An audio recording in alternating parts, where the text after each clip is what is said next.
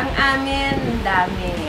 From branded medicine, generic medicine, diapers, baby's formula, adult milk formula, beauty products. Beauty products includes lotion, face cream, kung ano-anong pangpahid sa mukha. Actually, a friend of mine migrated to Singapore and she was leaving two boutiques and she doesn't know whether to close it or not. So, nung nakita kami, she offered it to us. So, kinontinue namin. But it was a struggling boutique then.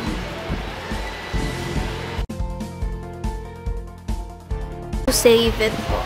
To save it, first of all, complete the inventory line. Okay? So that when a customer comes, out of 5 items that she needs, she will be able to buy at least 3 to 4 items from you.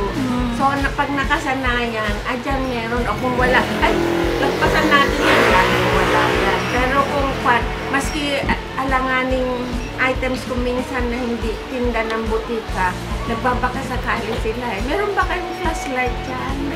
Mga ganon. So, kami naman build up lagi kung anong madalas hanapin, sige lagyan. And then another thing, nung nauso itong remittance, Western Union, pay bills, to attract these customers, increase the foot traffic of customers, naglagay kami noon. So, as they receive their remittance, may pera na. Papadalhan na, smart padala, papadalhan na si mother-in-law, si kapatid na nag-aaral, bili ng kailangan ng gatas niya for 1 month, 1 week, ganon. So, pag alis niya, wala na siyang pera, pero marami siyang na-accomplish. Nabayaran na niya kuryente niya, tubig niya, ilaw niya. Yun. Nakatulong yun sa amin.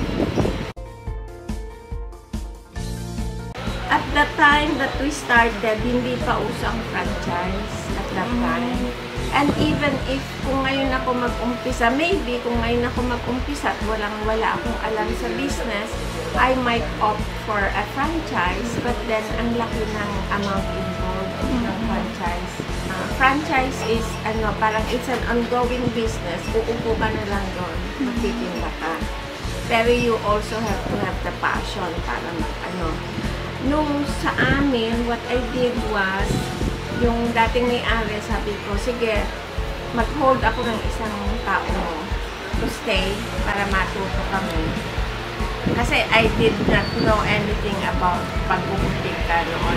I'm an accountant, I was pero kami noon, yung Monterey Meat Store kami. Ibang-iba naman yun sa butik.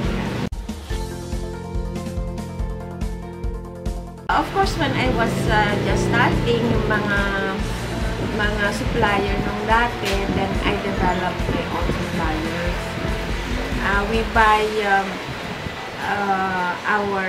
We source inventory according to price, like kung saan mura. At Divisoria, we can source milk products at a very, very cheap price, diapers, grocery items, and then from big wholesalers, kasi ang mga drug companies now, they don't have their own, hindi kagaya nung araw, may sarili-sarili silang ahente, through distributors na sila.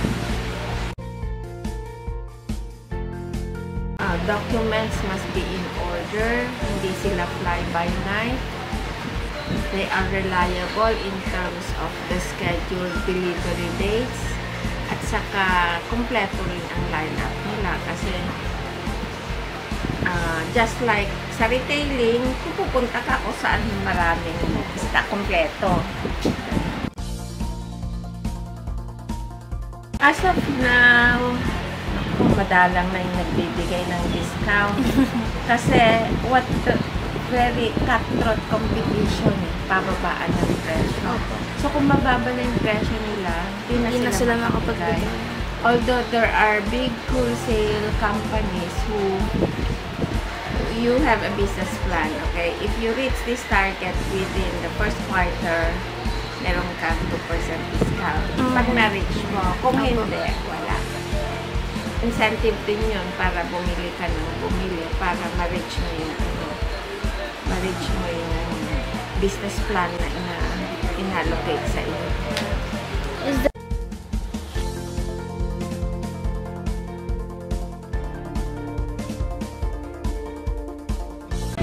Kasi nasa NCR lang tayo.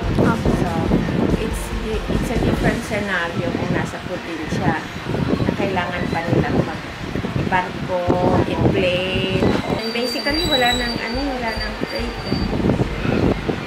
Free delivery sa free since NCR lang.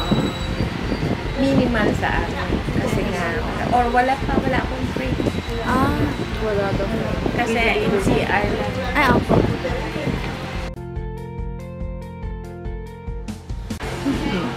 Kasi kami, on the spot, anong tawag doon? Kasi gusto mo rin ma-minimize yung capital mo. O ano yung nandyan. O bilangin mo ilan nandyan. Sige. Pero weekly. Weekly kaming nagre-restock po. Do it. First in, first out. Yeah, I know. Yung first mo na... yung first na dumating, yan ang first na lalabas. So, kung may delivery, tatanggalin yung dam dito, ilagay yung bagong dating para Sa likod. Sa likod. Para mabenta yung luma. Yung luma. First in, first out. FIFO. We have a software. A point of sale software.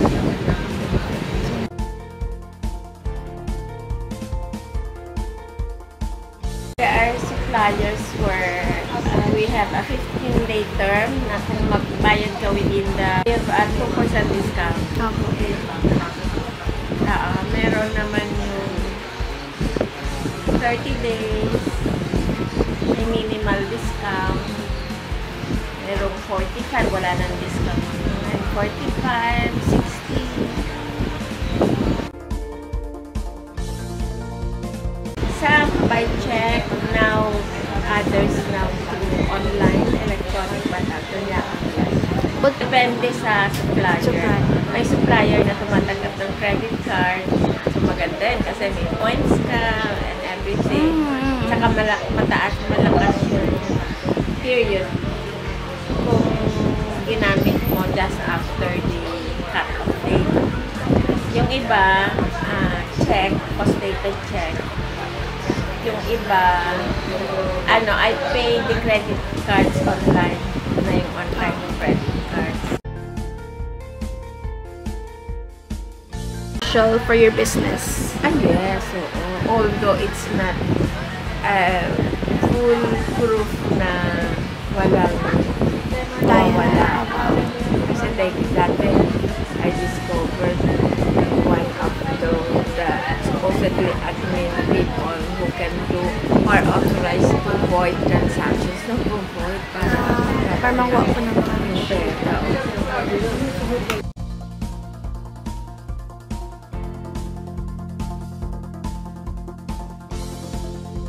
Kasi since I am always here, medyo napabayaan.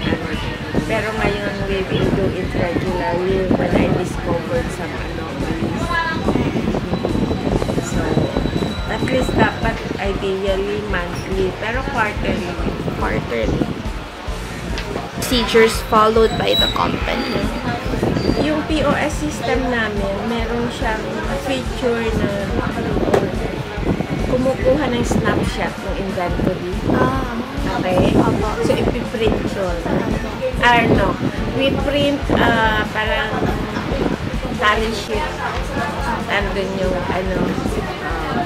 na good for, pwedeng 1 month yun, parang may column siya kung anong, one sheet, may column siya kung anong date na binilang.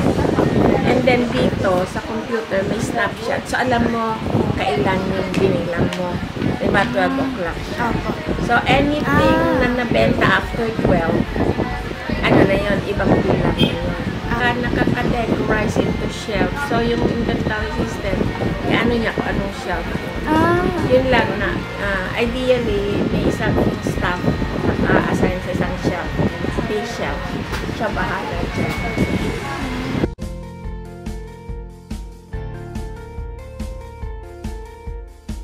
Yes, itong computer system namin, meron na siyang gross profit indicator. May stock group siya, halimbawa tablets, generics, Categorize. so you get the gross profit of each category. Oh.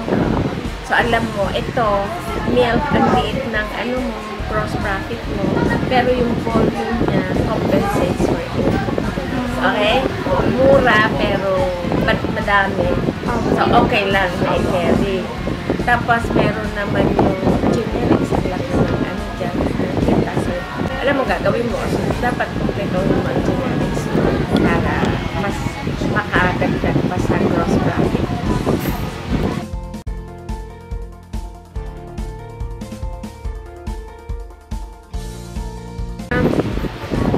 Yung POS system namin, hindi pa niya na perfect and there's something wrong with our system. Nag-error. When we do inventory, merong nagkakamali sila ng nabebenta nila yung 1 kilo as 800 grams. Di, lugi na. So what I did, naglagay kami ng scanner. Ikaganon lang nila yung goods. So, you find that out pag nag-inventaryo ka. Halimbawa, bakit ito sobra? Ito kulang. So, ang ano nun is when they look at nasa POS na yung sales. Ano-ano yung mga nabenta. Nakabenta ka ng 8 nito, but you only have a stock of 7. How come? Pero yung isa, kulang naman. So, na-interchange yung dalawa. So, malulugi ka to kasi mas mahal yung 1 kilo kaysa yung 800 grams. So, meron ng scanner na dapat lagi nila, lalo na kung mga high-priced items. I-scan nila para hindi magkamali.